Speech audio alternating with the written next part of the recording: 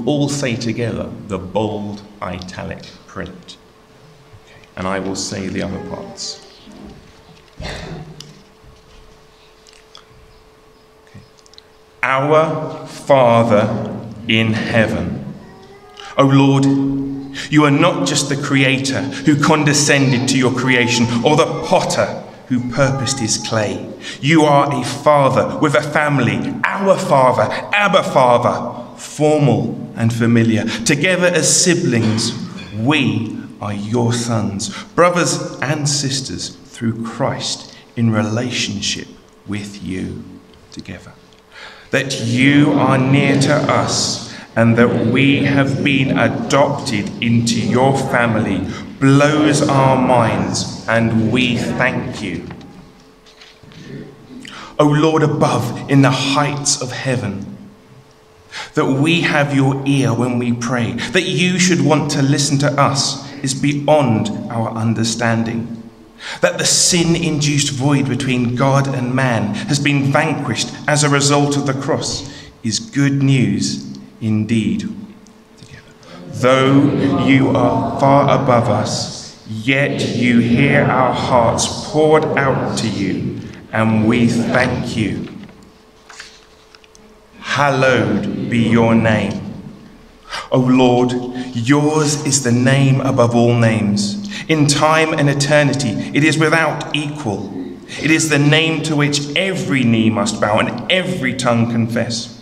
Help us to meditate on your many monikers: God, Lord Almighty, Lord of hosts, God of peace, Far and Father. May knowing you more through your many names be our lifelong preoccupation.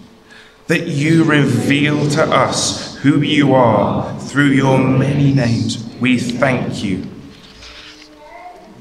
Your kingdom come.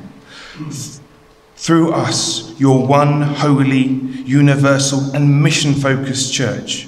Broadcast your fame to the north, south, east and west. Extend your reign, O God. Through us, teach the truth, share the gospel, bring sinners to repentance, heal the brokenhearted, and push back every counterfeit kingdom that dwells in men's hearts. Help them, help us to seek first your kingdom. Today especially, we pray for the children's church leaders. We are grateful that they have responded to this high calling with, "Here I am, Lord." May your excellence be their inspiration. May their proclamation of your name cast an unquenchable zeal for your glory in our kids' hearts. That you have commissioned and equipped them as co-workers with Christ. We thank you. Amen. Hello, our reading today is from 1 Thessalonians 5, verse 14 to 24. And we urge you, brothers, admonish the idle, encourage the faint-hearted, help the weak, be patient with them all. See that no one repays anyone evil for evil, but always seek to do good to one another and to everyone. Rejoice always, pray without ceasing, give thanks in all circumstances, for this is the will of God in Christ Jesus for you.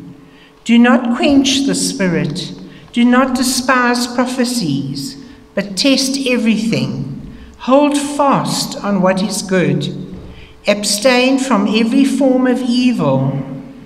Now may the God of peace himself sanctify you completely, and may your whole spirit and soul and body be kept blameless at the coming of our Lord Jesus Christ. He who calls you is faithful. He will surely do it. This is the word of the Lord.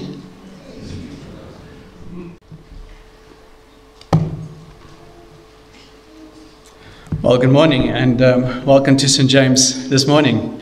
It's good seeing you. It's good having you with us. It's amazing that when the children leaves, it's quite a few seats that are open, isn't it? We're a family church, and this is so good that our families can come, and there's a special place for our children to go to. So thank you for praying for us. Thank you for praying for the Sunday school teachers. Your prayers are highly coveted. Your children are so important to us that we want to minister to them the best we can from God's word. We are continuing our series in God's attributes. And this morning we're going to look at God's faithfulness in sanctifying us. God's faithfulness in sanctification. But before I go there, I have been asked by Rox to just mention one thing to you.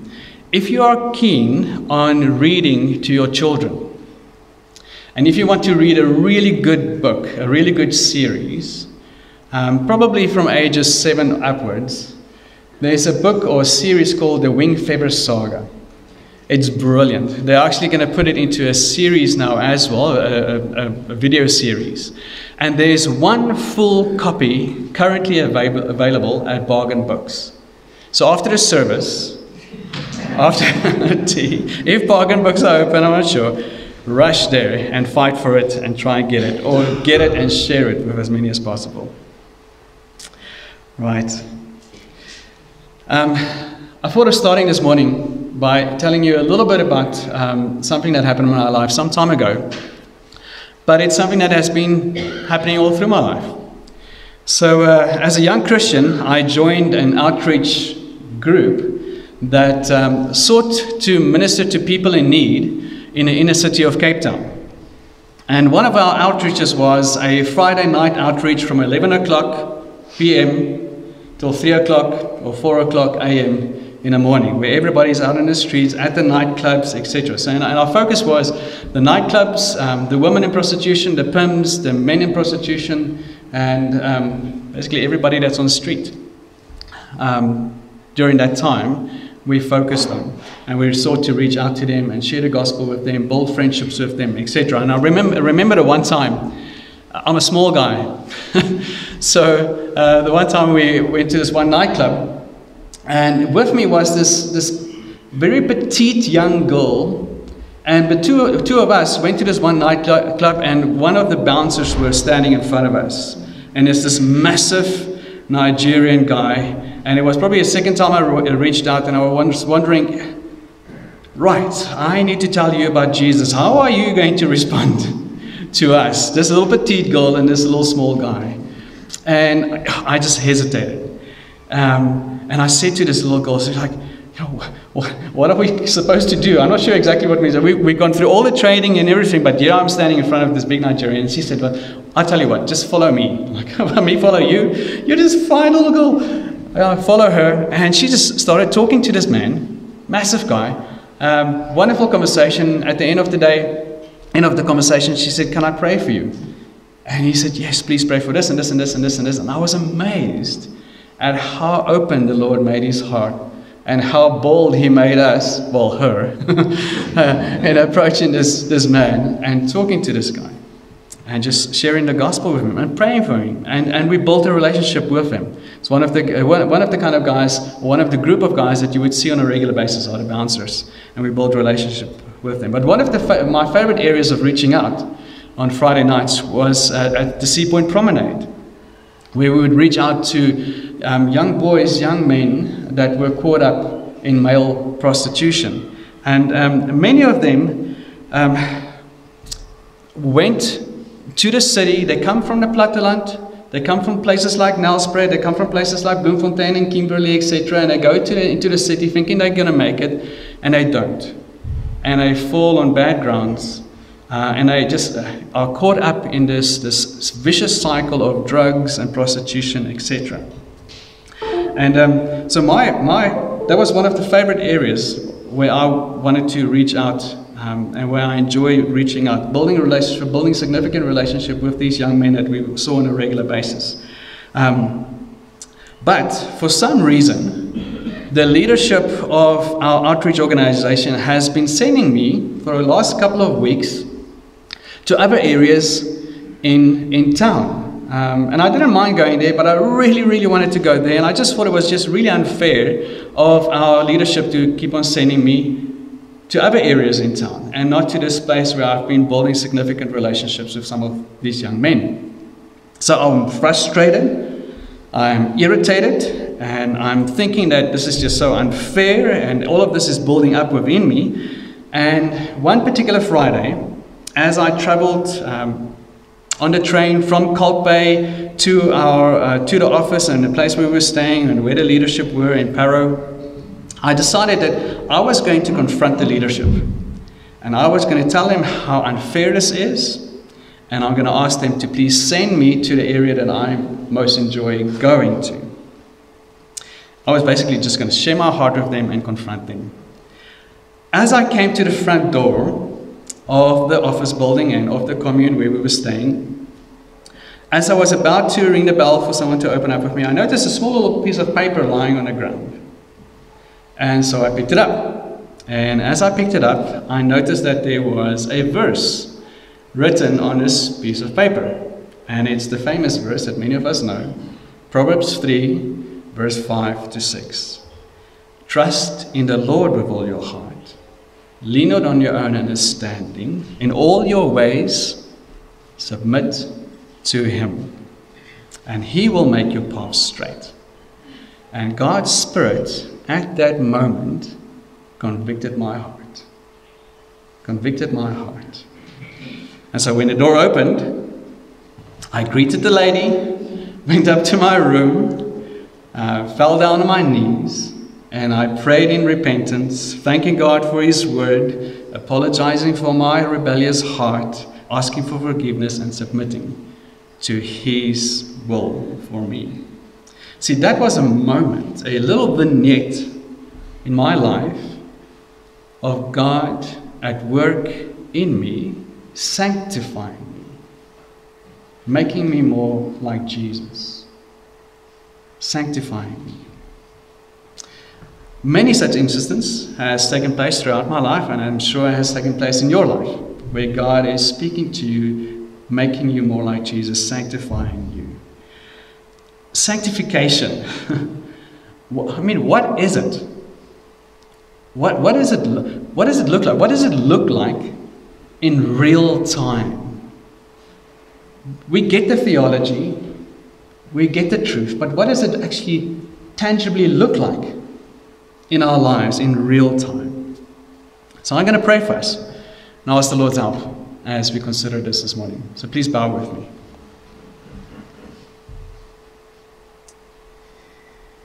We come before you, Lord God,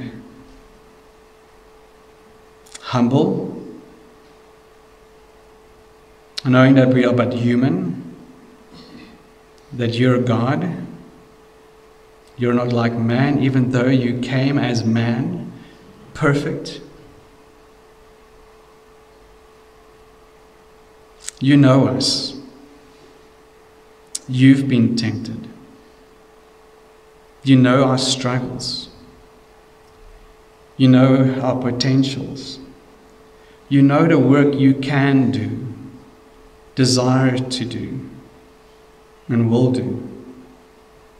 So here we are. And we pray, Lord, do only the work that you can do in us. Sanctify us for your glory's sake, we pray. Help us to somehow get our heads a little bit around this. Help us to have some sort of understanding, some measure of understanding, and grow us in our knowledge of you, understanding of this particular aspect of your work. And help us to love you and love those around us in a manner that you want us to. For your glory's sake, we pray. Amen. So what is sanctification? Well, sanctification is a process of heart and life and everyday active transformation, changing. I love that as the Bible lays out the truth of my salvation through faith in Jesus Christ, that it reminds me that I am forgiven. It reminds me that I am accepted, It reminds me that I am justified before God. I'm declared right before Him. So my identity and my position have been altered before God. I no longer have a wrong standing before Him, but I now have a right standing before Him through faith in the one who's right before God, Jesus Christ. But here's the thing. There is still the actuality of my sin in my life and in your life. So God has declared me sanctified. He has declared me holy. But maybe my wife wouldn't think me as so holy. My kids wouldn't think of me as so holy as when I complain and when I curse Eskom or Manguang municipality for the lack of electricity or for the lack of water in our lives, etc. And my fellow workers may not think of me as so holy. And the guy that I'm yelling at who's just stolen the parking space, which I was just getting ready to go into, he may not think, or she may not think, that I am so holy. Paul Tripp puts it this way. The Bible presents the theology of sanctifying grace. That although the power of sin has been broken, the presence of sin still remains and is being progressively eradicated in my life. Progressively eradicated in my life. You see, God is not satisfied with me to live in the actual condition of sin. Even though my legal standing has changed before Him, He is not satisfied with me to live in the actuality of my sin. It is like, you know, if you send your child to swimming school classes. So you send him or her and they arrive and the swimming coach says, you have joined a swimming club. You are now a swimmer. You've joined a swimming club. So jump into the pool and swim. How's that going to pan out? Not very well. I mean, my child still have to be coached and be taught how to swim. They need to be taught, they need to be empowered so that they can actually live as swimmers. I am a child of God. You are a child of God. But I'm not naturally just living as a child of God because sin is still with me. And so God meets me with sanctifying, empowering grace. He uses the indwelling power of God's Spirit inside me to what? To convict me of sin. So what happens? Sin bothers you. Sin bothers me. And that's a good thing. It's a good thing. Conviction isn't judgment. Conviction is God lovingly drawing me nearer to Him. He uses His word to move me, to get goals of grace set before me, to remind me of what I should love and what I should hate and what I should desire and how I should speak in this world and how I should live in this world. And He uses His church, you, the body of Christ. He uses His church with the teaching and the preaching of His word and the singing of truth, of hymns, and the communicating of truths in our life group and small groups and the interaction with one another. He uses that to move me along, to work in me. You know, there's a striking metaphor that just doesn't make sense in God's word. A word picture in the Old Testament that really gets at this. It's found in Isaiah 55. So let me read it to you, and we'll get to 1 Thessalonians 5 just now. Isaiah 55 verse 10. For as the rain and the snow come down from heaven and do not return there, but water the earth, making it bring forth and sprout, giving seed to the sower and bread to the eater, so shall my word be that goes out from my mouth. It shall not return to me empty, but it shall accomplish that which I purpose, and shall succeed in the thing for which I sent it. So what shall it accomplish that God purposed? What shall it succeed in? Verse 12. For you shall go out in joy and be led forth in peace. The mountains and the hills, the struggles of life, the big things of life, the overpowering things of life. The mountains and the hills before you shall break forth into singing. You will have a different perspective. Things will look different. And all the trees of the field shall clap their hands. Verse 13. Instead of the thorn shall come up a cypress. Now try and figure that one out in your head. Instead of the briar shall come up a myrtle. And it shall make a name for the Lord, an everlasting sign that shall not be cut off. See, it's talking about the rain and the word coming down like water and snow. And it says instead of the thorn bush will be what? A cypress tree. Instead of the briar, it will be a myrtle. Now that's a word picture that makes no sense logically at all.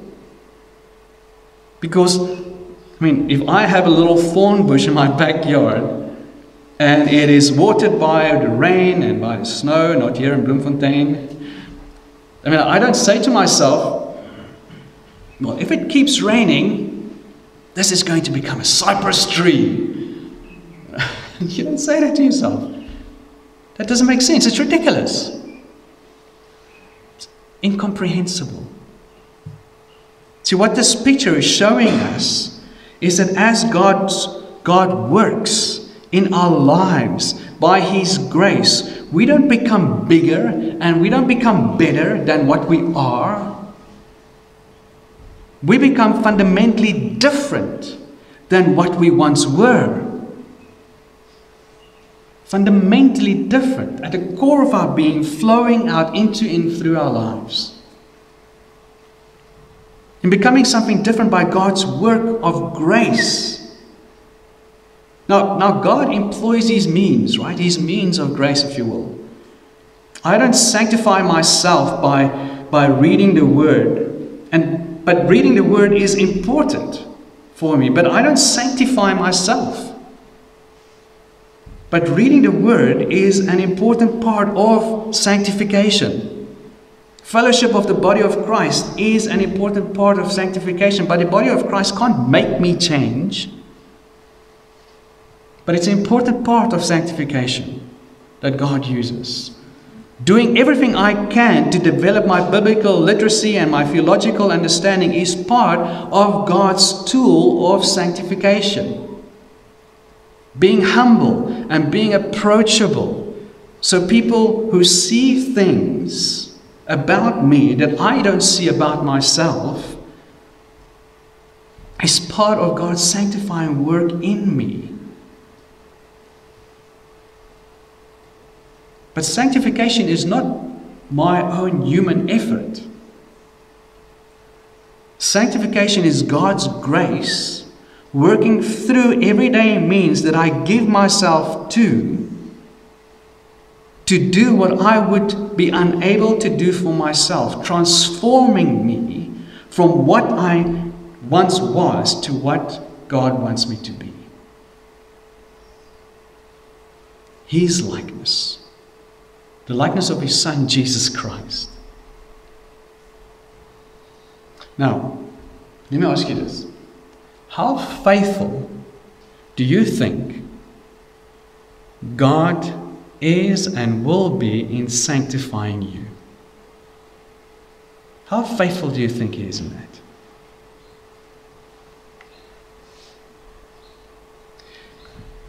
As much as God is committed to saving you, as much as God is committed to keeping you, as much as God is committed to bringing you into His heaven, so much so is God committed in sanctifying you. Let me read to you again our text, 1 Thessalonians 5, verse 14 following. We urge you, brothers, admonish the idle, encourage the faint-hearted, help the weak, be patient with them all. See that no one repays anyone evil for evil, but always seek to do good to one another and to everyone. Rejoice always. Pray without ceasing. Give thanks in all circumstances, for this is the will of God in Christ Jesus for you. Do not quench the Spirit.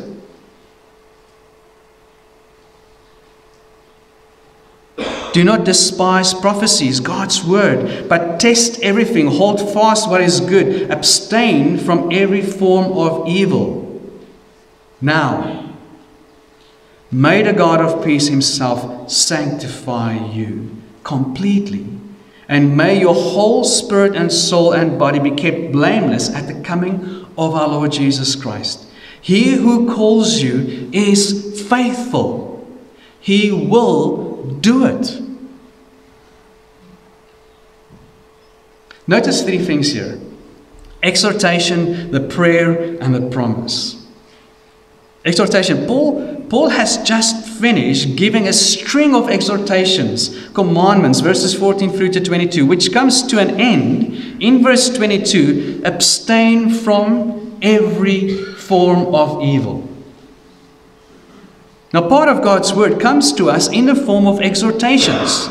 It comes to us in the form of commandments and incentives, and God uses them in the way that He sanctifies us. He does not say, well, I am the one who sanctifies you, so I have nothing to tell you. I've got nothing to say to you. He doesn't do that. The way He works in sanctifying us is not merely subconsciously. He deals with our minds and He deals with our motives by speaking to us, by bringing truth to us, by presenting His word to us. That's the first thing to notice. The second thing is prayer. Verse 23, Paul moves from exhorting us to be holy to asking God to sanctify us, to transform us, to make us holy. Now, may the God of peace himself sanctify you wholly, completely, and may your spirit and soul and body be kept sound and blameless at the coming of our Lord Jesus Christ. See, not only does God use exhortations and commandments and incentives in the way that He sanctifies us, He also uses the prayers of those around us. Those who are sitting next to you, your community, your life group, your friends who loves Jesus Christ, who sees you, who sees your life, who's praying for you, who's interceding for you. God uses that. It's not falling on deaf ears. See, He not only deals with your mind and your motives in the way that He transforms you and changes you, He deals with the mind and the motives of others so that they will pray for you. Now, I've got a friend who would every now and again remind me that he's praying for me. I've got another friend. I receive a WhatsApp call, a WhatsApp notice every week saying, I'm praying for so-and-so in your family. I'm praying for you. I'm praying about this. Is there anything else I can pray for? This is what's on my heart. I'm praying for you. I'm praying for you. God uses that in the sanctification work of our lives. See, God allows and God permits, God gives others to you in your life. And it's a blessing. It's a blessing. So don't withhold yourself from that. Be humble. Be approachable. Go for it. Step into community. It's a blessing that God has given us. One another. Promise. Notice not only the exhortations and the prayer, but most important, the promise of God. See, after commanding us to pursue a sanctified, transformed life in verses 14 through to 22, and praying that God would sanctify us in verse 23, Paul says the decisive thing in verse 24. He who called you is faithful. He will do it. He's faithful. He will do it. See, there is a tremendous assurance in the fact that the work that God has started in you, He will see through to completion. Tremendous assurance in that. So let this truth, this trust, this faith, this assurance shape your thinking this morning about God's involvement in your life. You see, our reasoning at times says, well, okay, so He is commanding us to abstain from evil. So it must be up to us to get holy, and therefore it is not assured because I'm a failure. I fail at times. So how sure can this be? Or our reasoning says, well, someone is praying for God to change me. So it depends on their prayer, and God may or may not answer their prayers. So how sure can this be? God's word is needed. Prayer is needed. But right thinking moves on from that to verse 24 and says, God's faithfulness combined with God's call proves that He will do it. He will do it. He who calls me, calls you, is faithful, and He will do it. Do what? The it is what Paul's been exhorting us to do, and what he's been praying for. Our sanctification. Your transformation. Your changing. Your holiness. God will do it. See, that is the foundation for full assurance in God, who is at work in changing us. God, through the writing of His word, says, I have called you. I am faithful. I will do it. See, the issue of assurance is, will I trust Him? Not only for the grace to forgive my sins, but also for the grace to make headway in overcoming my sins. Will I trust and believe that God who has called me is faithful and that He will do this? When will He do it? We're on a journey, aren't we?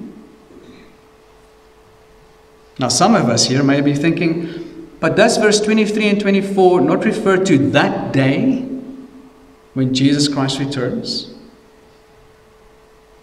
Looking at verse 23 especially, I can understand that you may be thinking that. When Paul prays that God would sanctify us and keep us blameless at the coming of our Lord Jesus Christ, does he mean that God will change us then in a twinkling of an eye when Jesus comes?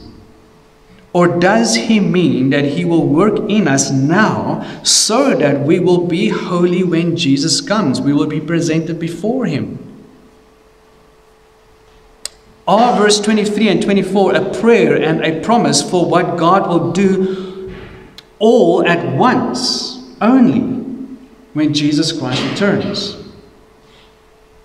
Or are they a prayer and a promise for what God will do now in the lives of believers to prepare them for that special day?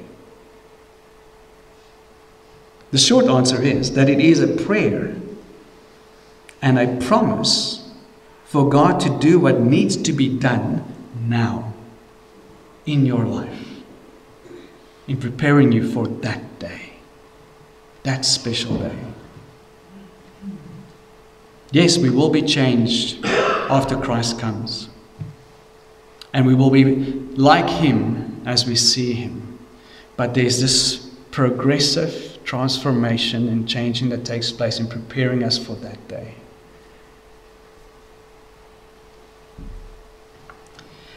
Not only does sanctification usually refers to the process of becoming holy, of changing now, but within this letter, that Paul writes, there is a parallel chapter, chapter 3 in 1 Thessalonians, where blameless, holiness, and the coming of the Lord Jesus Christ is used together as it's done in chapter 5.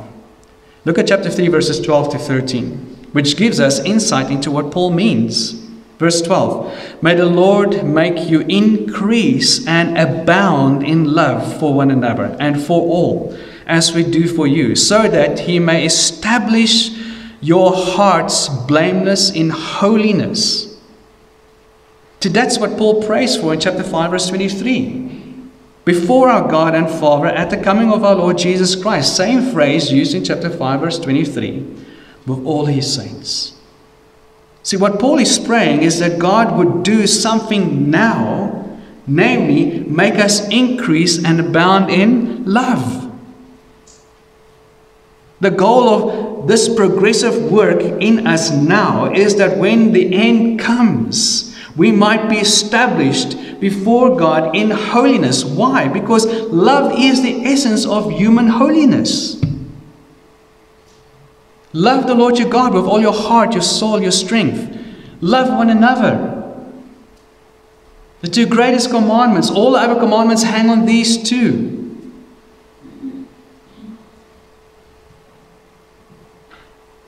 One Thessalonians 5:23-24 really does teach that God is the one who sanctifies us now, progressively, through this journey, this beautiful journey that we're on with Him.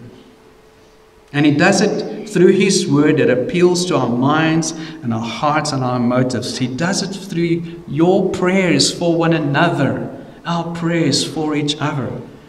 But however He does it, and however slowly it comes, and however imperfect we feel, the main thing is that God does it and that He will do it.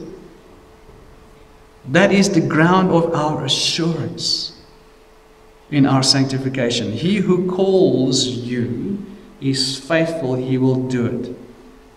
It's as if Paul said, He called you. Don't you get it? Don't you see it? He called you. And if He called you, then He will sanctify you. That's what His faithfulness means. And you go, but why does the fact that He called me mean that He has to sanctify me? That He has to change me? Why does He have to change me? Why does He have to sanctify me? Well, it's because His purpose in calling you was that you might become holy. Holiness is the purpose of God in your call. He would be unfaithful to His purpose if He just called you and don't sanctify and change you. Look at chapter 4, verse 7 in 1 Thessalonians. For God has not called us for impurity, but in holiness. God called you with a holy calling.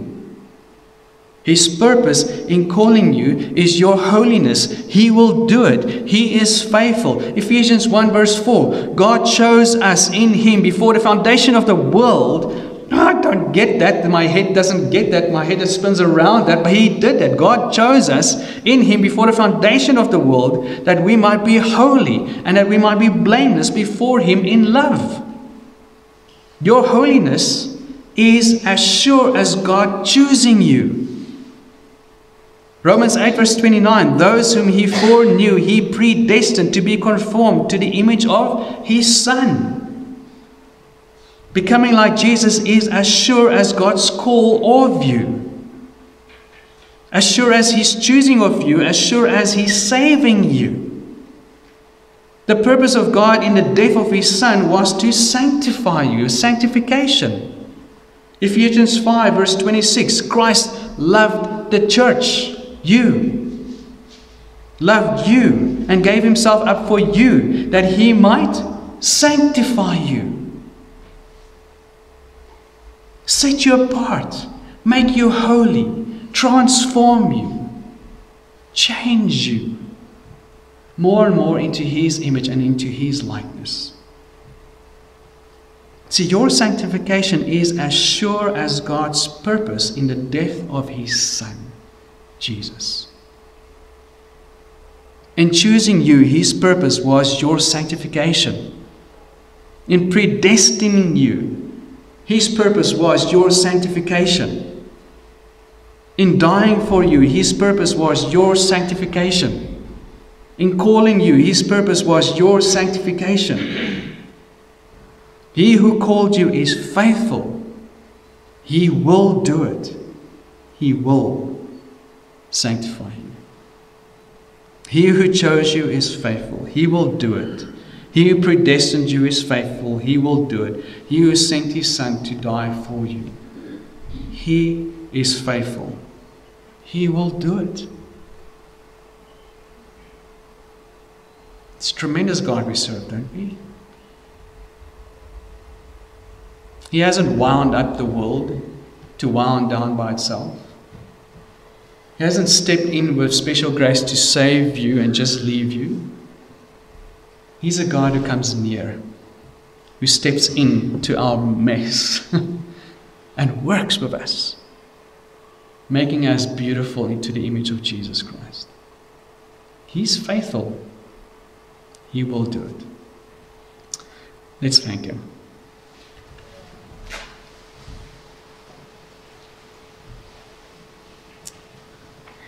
This is a tremendous truth, Lord. Sanctification. Thank you for your tremendous work in and around us. Thank you for your word. Thank you for community. Thank you for your promise. Thank you for your Spirit. Thank you for our Lord Jesus Christ. Father, thank you that you are our Father. Thank you for these eternal gifts that we can have now in this world, looking forward to that day as we are progressively changed into the image and likeness of Jesus, to meet Him, to be more like Him. Thank you for this work in us. Thank you that you don't just let us be and leave us alone in our sin. How awful that would be, how terrible that would be. Thank you that you are at work in us, changing us and helping us to be of help to others. Thank you. Lord, I pray, help us to trust you. Give us assurance from your word, your Spirit working in us, taking your word, the truth of your word, and molding it into our lives, bringing faith, bringing assurance, bringing trust, bringing change, bringing transformation. We look up to you humbly and we bow the knee and say, Lord, we submit to you, your ways, for your glory's sake. And Lord, it's even for our good. We thank you. Amen. I'll ask the band to come up and we're going to stand together and sing our last song. So,